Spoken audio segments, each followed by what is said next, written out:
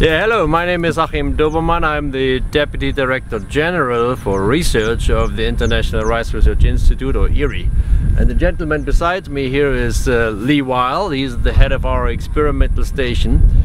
And what we want to do with you in the next few months is actually learn how to grow a crop of rice. Not just any crop of rice, we want to do it in the best possible manner we can think of. Now, we are scientists, so we do a lot of research, and we believe that we know a lot about rice and how to grow it in different parts of the world, and we have lots of recommendations for farmers and extension workers. We often call them best management practices. You can find them on the internet, on our Rice Knowledge Bank, in extension materials, in books, in scientific papers. But what we really want to do is try to practice what we preach.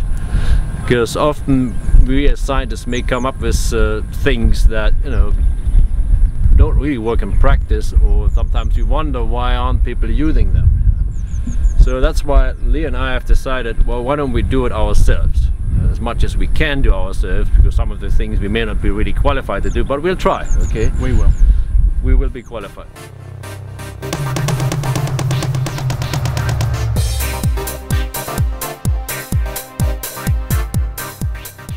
Well, this is day one of the great challenge. So our first job today is to level the field. Now, Leigh, why is leveling the field so important, and how do we do this? For wet-seeded rice, you're dealing with a seedling that is 2 days old, young and very fragile.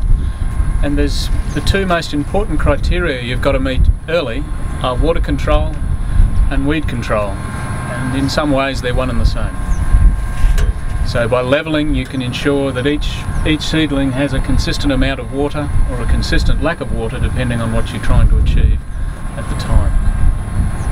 So we really think levelling the field is the very first and most important step, probably, to get a good crop established, particularly if it's wet-seeded rice, as we want to do in our agronomy challenge this year. Yes, we're targeting a high yield. And for a high yield, we need a good establishment density. We need a good number of plants in the field, so we need a good survival of and growing of the seeds that we will put out with the drum seeder in 2 days' time. And levelling is definitely the foundation upon which a good high yield is built.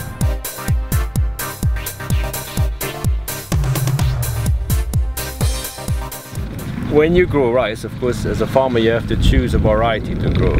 So we have chosen a variety called NSIC RC222, or in the Philippines it's also called locally Tubigan 18, but it is actually an IRRI variety, so it has also the IRRI designation IRRI 154.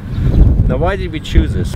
It can yield with good management easily 6, 7, maybe even more tons per hectare. And it is a relatively new variety. We place a lot of emphasis on this because more recently released varieties are better adapted to the current climate, and they can therefore have better adaptation to the yield potential situation, the environment that we have nowadays. This variety was released in 2010, and that factor, using a more recent variety, can often give a yield advantage of 5 to 10%. We began with certified seed. Now, this seed has been germination tested, and it tested at greater than 90%. It was soaked, put in water 36 hours ago, and then drained about 16 or 17 hours ago and incubated for that length of time. It's got a short root, and even on some it's got a short shoot already.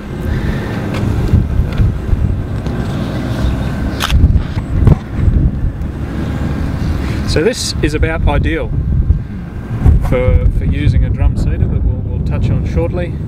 The root and shoot could be a little bit longer and it'd still be okay, so we've got a few hours to spare, which might be helpful. Yeah.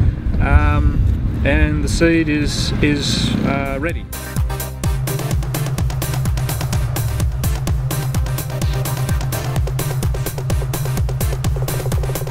What are we going to do, Leigh? I suspect the conclusion is we're not going to drum seed. This is the depth of our mud. So as such, the wheels of the drum seeder sink too far into the mud, and hence the metering units sit on the mud and fail to function as metering units. Do you do that? A few meters out ahead of you once you can. Just control. Just little fits, like this. You want to? You do like that? Yeah. See?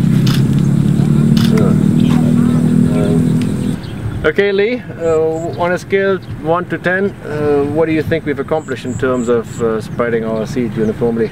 I think when we started the field we were barely 5, but overall I think I'd give us a 7 or an 8. The uniformity is quite good. We're aiming for a plant density of 150 plants a square metre, and there's plenty of seeds in the field spread uniformly to achieve just that. We can lose a few seeds and we'll still be fine.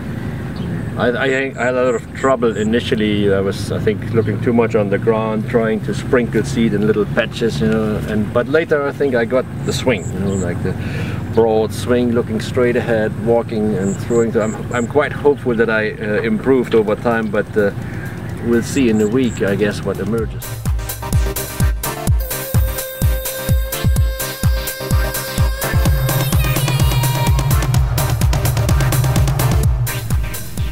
What we have here is an area that's representative of the higher areas of the fields, the areas that were well drained.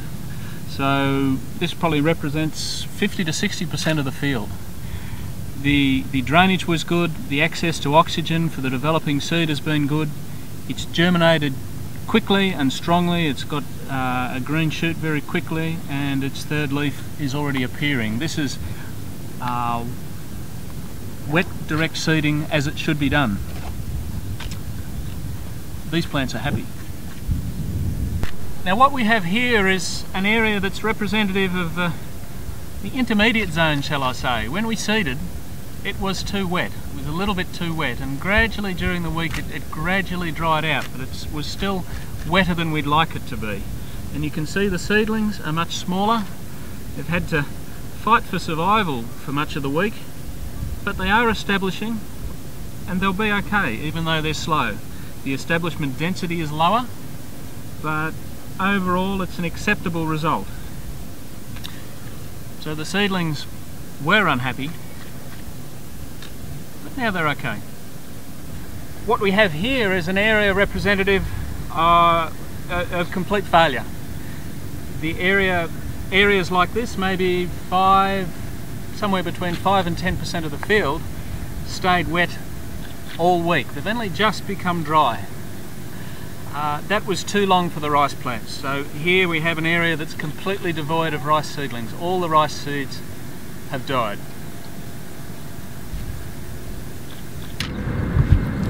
So what we have is an uneven field, a non-uniform field.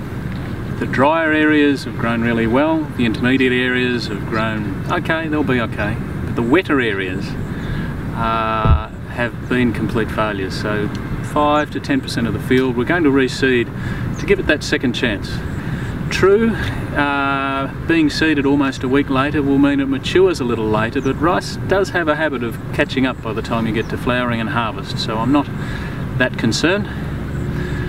I think in hindsight we were seduced by technology.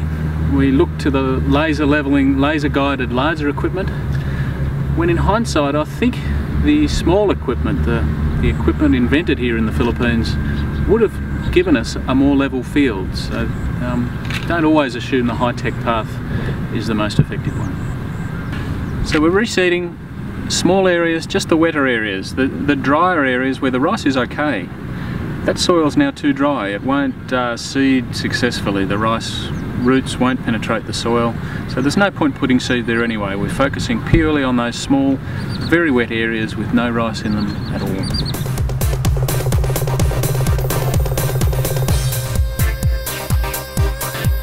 Now I'm also thinking over here, looking around here, there's an area with a rat fence over to to my left. It's ominous. And now that can be good, because if you do have a rat problem, last year there was a rat problem just here, it's good to have what we call a trap crop, where you plant an area early, about 2 to 3 weeks early, and then have traps with multiple capture traps entrances like this, so the rats, they'll go in but can't get back out again. Particularly after the fallow period, the rats, there's big disturbance during the fallow period and the working of the soil. So the rats then get moved to the edges and they aggregate. And that's the best time to manage them. How? We have here Trappy the rat. And Trappy is used often when I talk to farmers.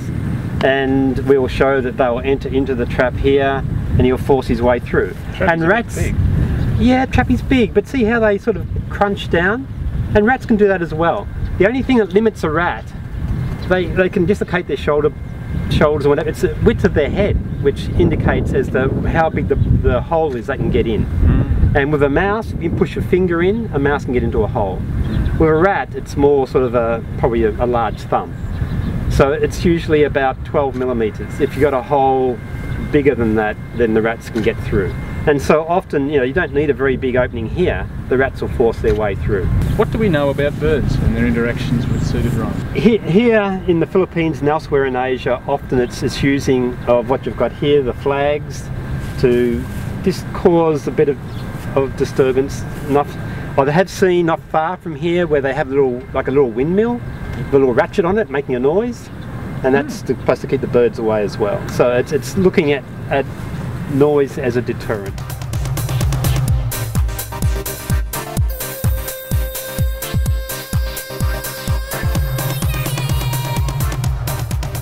We came up after many years of research with tools that farmers and extension workers can use, and I'm going to use one of these tools here. So what I have here is a small tablet computer. It runs the Android system, and we have on this little tablet an application or app, as they're called nowadays, that we released last year for farmers in the Philippines as a first example. It's called Nutrient Manager Rice, or sometimes also Nutrient Manager Mobile. And it's very simple to use. It's all touch screen here, as you can see. If you don't have an Android smartphone like this, you can also use it through a normal phone and call a toll-free number in the Philippines. And all it does, it's asking you 12, 13, 14 questions about your field. So after I've done all this, voila, comes out a fertilizer recommendation.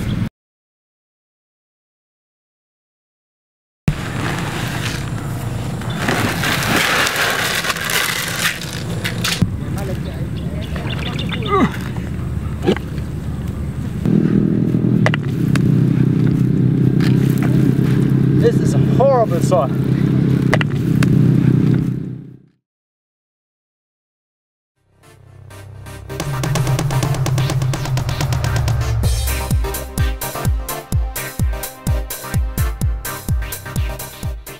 One of the first issues with water management is wet-seeded rice currently is really sensitive to water. If you have too much water, the seeds die, and so that's why you need really good levelling. And secondly, it's why we really need to get anaerobic germination tolerance into rice seeds so that the technology is less difficult and less risky for farmers.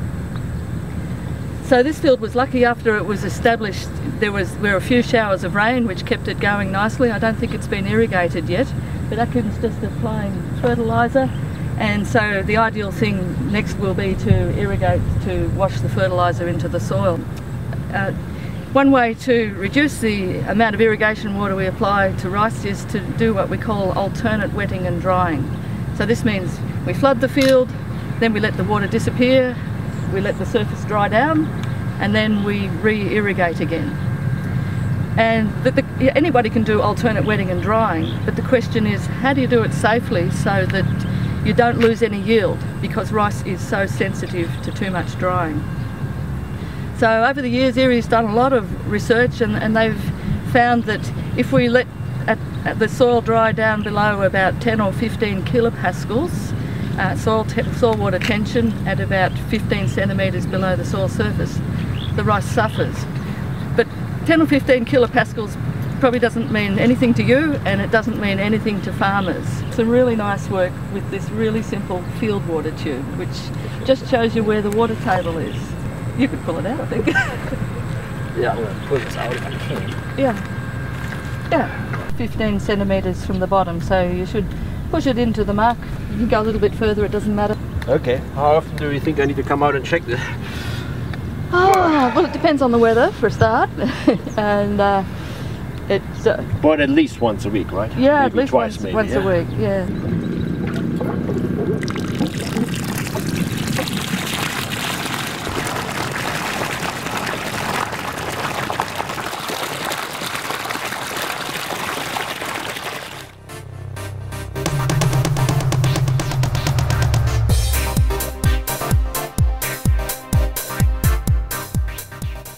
Now, today we're measuring the plant density in the field. The plants have started to tiller, so it's getting a little bit difficult to count, but it's still okay.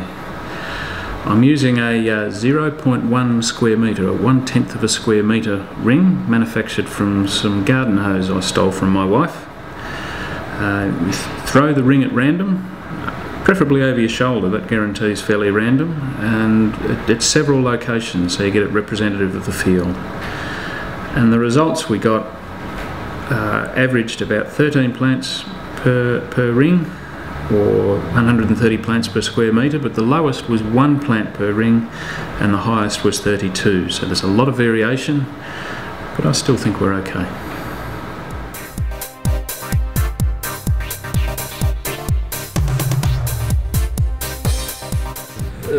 Finbar, do we need to worry about insects at this early stage? Do we need to spray? No. Why not? At this stage, the insect damage can be completely compensated for by the plant. So normally the things you get at the early stage are things like leaf folder, a little bit of leaf folder, and whorl maggot. Whorl maggot actually is the biggest problem this time of year. But as the plant grows, it just disappears, because the plant, as the leaves get thicker, the maggots can't actually eat the leaf. But you know, I keep worrying. I see things on the leaves like this here. Some things chewed on it. This is a whorl maggot. That's a whorl maggot, yeah. So nothing to worry about. No problem. No problem. It's just, yeah. In fact, this is even light. It's not even you know, a normal infestation of whorl maggot.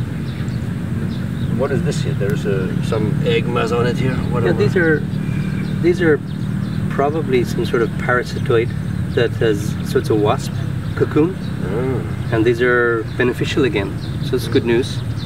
These will fly off. There's about 40 of them there, so they'll fly off then and parasitize things like leaf folder, larvae, or other caterpillars. So they're again a beneficial insect. Finbar, I already saw a few lady beetles, is what I would call them. Yep. Are they playing much of a role at this early stage? They're also very important. They're also feeding on the natural, the herbivore insects. So they eat eggs mainly. Also good predators of aphids. And also the dragonfly. There's a lot of dragonfly flying around. One of the things when you think about insects in rice, you have to remember that in the water, another problem generated by rice is mosquitoes. And the dragonfly larvae live in the water. They have a very big, strong jaws, and they prey on the mosquito larvae. So they're keeping your mosquitoes down. So really, there's a whole ecosystem here functioning to keep everything in order. I mean, one really has to look hard to see all these things. I see a little spider web here, in which some little insects are caught in there. What are those? These are those midges that are flying around. These are the decomposer midges. So they're again beneficial, and spiders are very important predators of things like plant hoppers, mainly plant hoppers. So, but you know, when I look around, I see lots of critters here, you know, insects of all kinds, little things flying or crawling. So is that one of the reasons that some farmers think they have to spray, because they see all these insects? Well, a lot of people don't understand what these insects are doing. So a lot of people, when they see these swarms of midges, for example, that are decomposing the material, they think it's a pest and they'll spray. The same with the whorl maggot. One of the biggest problems with the whorl maggot is that it induces farmers to spray, but we never see any yield reduction. The same with leaf folder.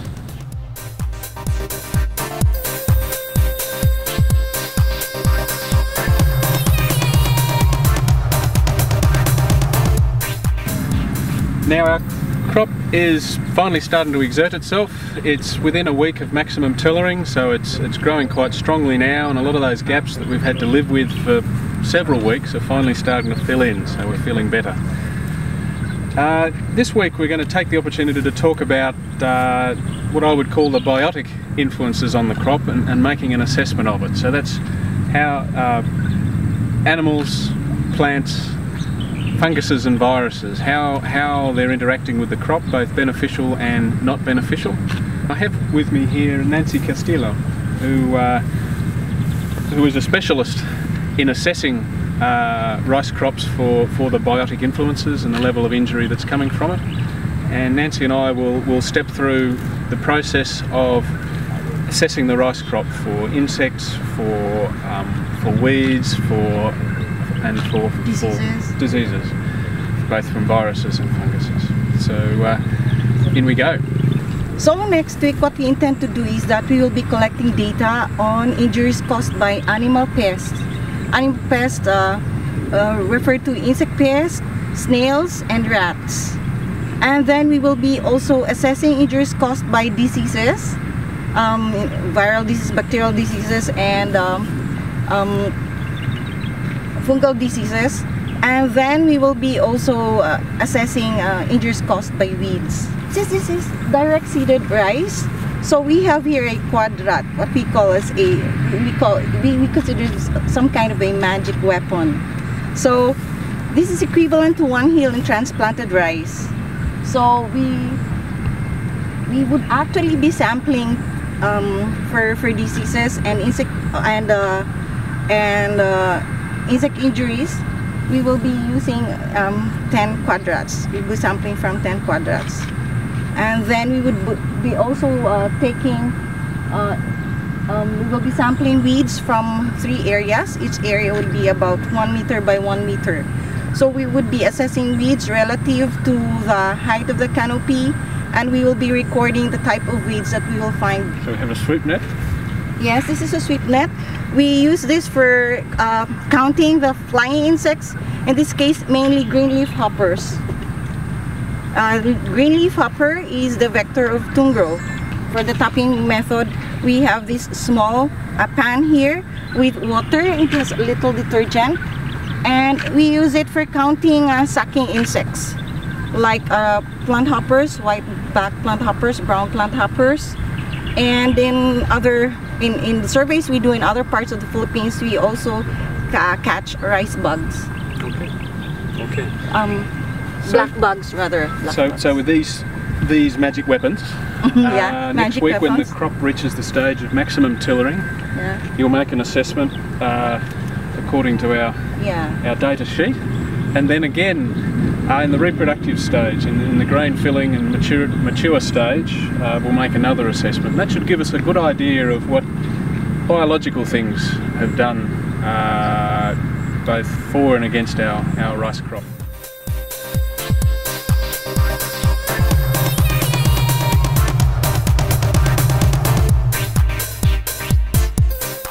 Yeah, it's now about 45 days after sowing.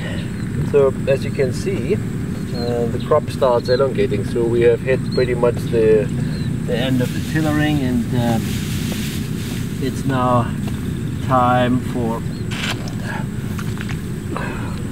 the crop to develop more biomass. So you can see it's got quite a few nice looking tillers here in this place, and the stem starts elongating now. So we're coming then gradually closer to what will then be the next stage, paniculation, when the next thing that we also did today, like we said last week already, Nancy's team just went through around here, and they just did an assessment of all the different kinds of crop damage that we might have had, so diseases, insects, weeds, even rats. So we'll see what they found out, but they went across the whole field and stopped at about 30 locations and assessed what we've got there. So that'll be interesting information and a bit more objective than what we saw ourselves. Sometimes we are getting biased by thinking, okay, we've got this problem and this problem and this problem. But they've done it in a very systematic manner, and we will see what they have. So, but when you just sort of look around the whole field here, so from the distance it starts looking actually quite okay. So we've got a pretty good dense green canopy building up. So if we can support this now with enough nutrients and good water management, and we don't run into more pest problems, we should be okay.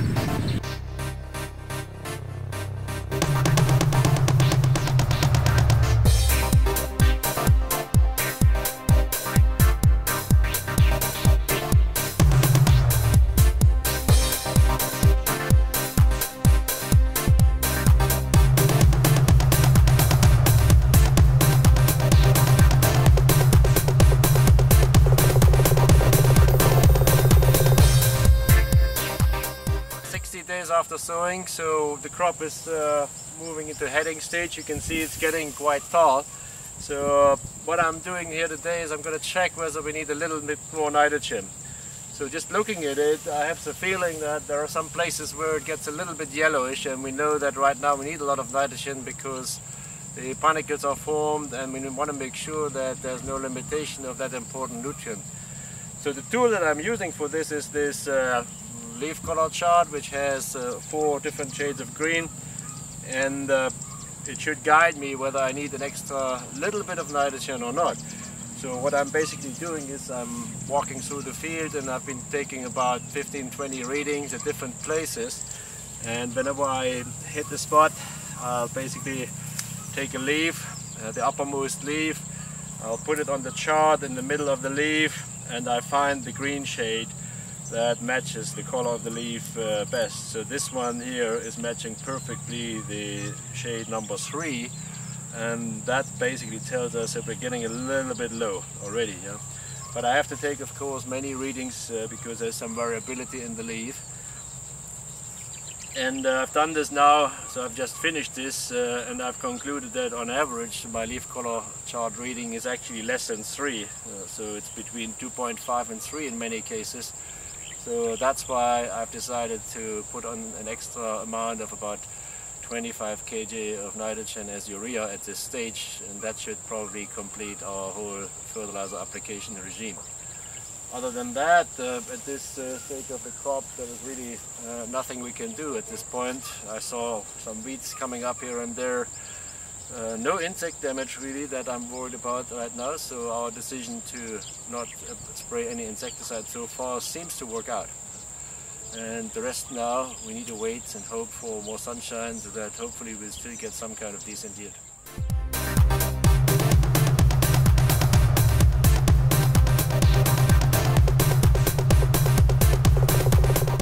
So we start with a visual estimate of how ready the crop is, and we first look at the proportion of yellow grains, the proportion of straw yellow grains. Now Martin has suggested an ideal amount for harvest would be 80% yellow. Now in front of me here, we always have an issue as to whether it's representative or not. It's probably 50 to 60% yellow, something of that order. It's not quite ready yet.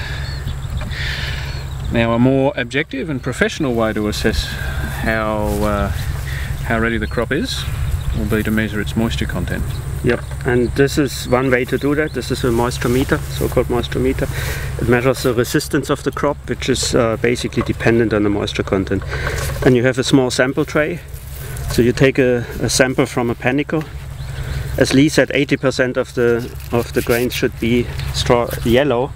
That basically says 80% of one panicle. Getting representative is always a challenge. There's almost no. It's a challenge, yeah. So you take a small sample like this, fill it in there, and then what you do with this instrument, basically you crush it.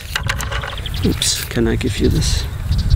Mix it with this. You turn the knob and crush it, turn it all the way to the end, and then you measure the resistance, and that gets translated in the reading of the moisture content, and in this case it's 21.6%. Now what we're going to do is mix the greener one I've harvested.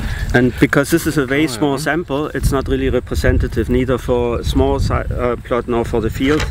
So what you have to do is you have to, in one location, you should do at least 3 different measurements. So now in this sample, for example, you have a lot more green grains than in the previous one. So the reading should be a lot higher.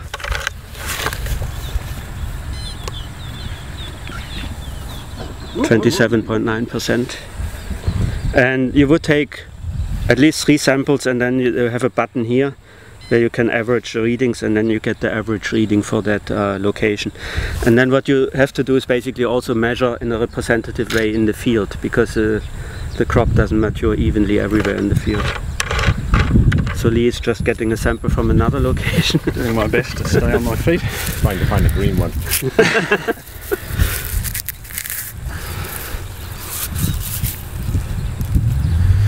It's probably semi-respectable.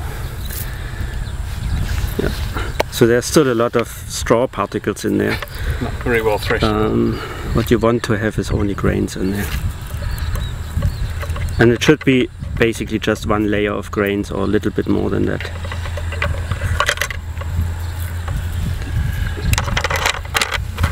So we crush it again, take our reading, 27.7, and we can't do an average because I just did that and we only have 1 more reading in the moment. So it's well and truly above 24, or it might be 27, 28, 29, something like that. Yeah, in there we measured around up to 30%. We did. So I think it's probably around 28, 29. We're facing the final tricky decision to irrigate or not to irrigate. That is the question. So we're considering how moist the soil is now. How moist is the soil now? Moist. Right. we're considering what the weather's like. What's the weather like? Hot. Dry. And we're considering how long we'd expect until we harvest. And our consensus is about 10 days to 2 weeks, something of that range. It'll be close to 2 weeks' time before you're back to do the deed. So we need this to last, to finish properly. I think it needs the 2 weeks. But it's moist, it's heavy clay, and we do want our combine to stay on the ground, not to explore the underground. I vote keep it dry. Yeah, I would have, if it was an experiment and I knew that we would be doing hand harvesting, I would put on another irrigation just for safety. But we need to figure that we have to come in with a combine, and so the carrying capacity of that soil will be the deciding factor, and we can't delay harvest because we see some lodging coming in, so I'll go with the majority vote. Yeah, I agree. So no more irrigation, let's see. But I pray for a little bit of rain tonight, maybe. Well, on recent patterns I think you'll probably have that wish granted. So there we have it. We won't irrigate again, and it'll be in approximately 2 weeks. We'll come back and harvest about May 2nd.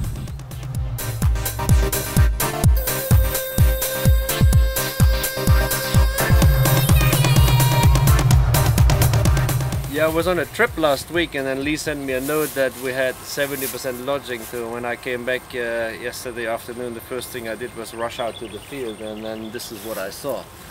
That's a lot more than 70%, so it's basically a complete mess. Now lodging, I guess there can be many reasons for this, but probably the primary reason is we've had a broadcast zone crop which is not anchored very deep in the soil. We had unnecessary rain now, I would say. Unnecessary rain. And you can see it's all lodging in one direction here, so we must have had some wind too. I don't think we had too much nitrogen, although that obviously sometimes contributes too. So what we're going to do now, Leigh? We're going to harvest it. So as I explained in an earlier clip, there's one crucial advantage. If we take this section of crop here, it's lodged, but there's still some airspace under the crop. There's 3 or 4 inches of airspace under there, and that's a crucial difference. The combine won't have too much trouble as long as we're careful. If it gets flatter than that, then we are in real trouble, and that's the concern. Ideally, we probably should wait 1 more day, but there's already threatening looking clouds over there, so I think it might be time to act before it gets any worse. Yeah, and we had another rain yesterday afternoon, so I'm getting nervous too. It is still quite wet underneath here, but as long as we get through with the combine and pull it up, well, I think we have no choice. Let's try it. The whole field. Yeah, I think we need to get an initial cut. Yeah, initial cut, and then after that you could do. Yeah. You could have some the operation. It is easy. You just pause. Well, I know.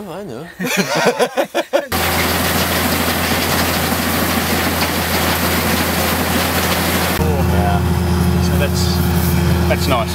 Not perfect, but nice.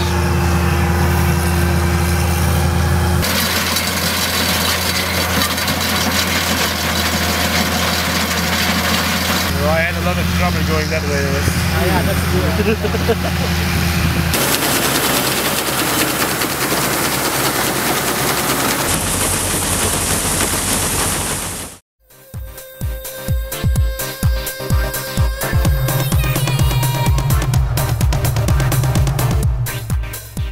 Harvested the rice, now we're at the business end where we mill the rice into a product to eat. So the first thing that happened after we harvested the rice is we took it to dry it. It was at a moisture content of about 21% from memory, and we took it and dried it in a flatbed dryer down to a moisture of about 14%. So Martin's going to measure the moisture content of a sample before our eyes, and hopefully it's what I claim it is. Yeah. So I can't actually measure the sample that has been in the mill because it's already milled. Yeah. But I have another sample here, and the ideal moisture content for milling is between 13 and 14%.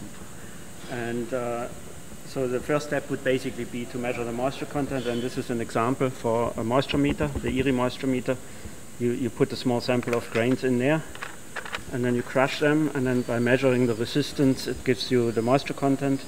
And this basically tells you that the sample that we have is still too wet. We couldn't use that for milling. So that's more than 16%? It's more than 14%. More than 14%. In this case. And basically this would also tell us if it's right for milling, between 12 and 14%, or whether it's right for seeds. What happens if you mill it when it's wetter than 14%? If we mill it wetter, then the grain is very soft, and we get a lot of damage in the rice mill by basically the machines crushing the grains, and so your milling yield would be a lot lower. And what if it's too dry? If it's too dry, then it's too brittle, and again you get, because of mechanical stress, you get more cracking because it's so brittle, and again you get more losses. Okay. And for the drying, there are different options. This grain was dried in a flatbed dryer, but the flatbed dryer is a very simple technology that can be locally produced and produces a reasonably good quality. But then there are also more sophisticated dryers, like we have one over there, which is a so-called recirculating batch dryer, which allows us to produce really the optimum quality of the paddy before we do the milling. After the grain has been dried to the appropriate moisture content, it's then delivered to the mill. And the first stage is the dehulling, where we have two rubber rollers set at a very close clearance to each other, and one roller is travelling just a little bit slower than the other roller, and that abrasion motion, that pincer motion, removes the husk from the rice. It then goes on to a gravity table, which then in a horizontal reciprocating motion, it's on a slight angle, and that successfully removes the hulled rice, the hulled brown rice, from the rice that was not successfully hulled. And the rice that was not successfully hulled goes back to be dehulled again. After that, it goes through 3 stages of polishing: an abrasion stone polisher, a friction polisher, and then you also have a choice of a mist polisher if you want that final, shall I call it, sheen, for a really high quality product that really looks as desirable as it tastes. And there's one final process after the polishing process. It's then graded for size, both through a rotary sifter and through a length grader, and that separates the whole rice from the broken rice. The final stage in a sophisticated rice mill is the colour sorter, which is an ingenious piece of technology that runs streams of milled rice grain in a single grain stream. There's sensors that sense the colour of individual grains, and if the colour is not white enough, basically, that could be from poor milling, it could be because it's a foreign object like a stone. There's nothing as much fun as a stone in your rice. A short, sharp jet of compressed air will remove the grain, and so that final high standard sorting process is quite a common process in high standard rice mills. And then hence you have the finished product. Whole grain, well milled rice with a known quantity of brokens in it, and that's really the objective of the whole process.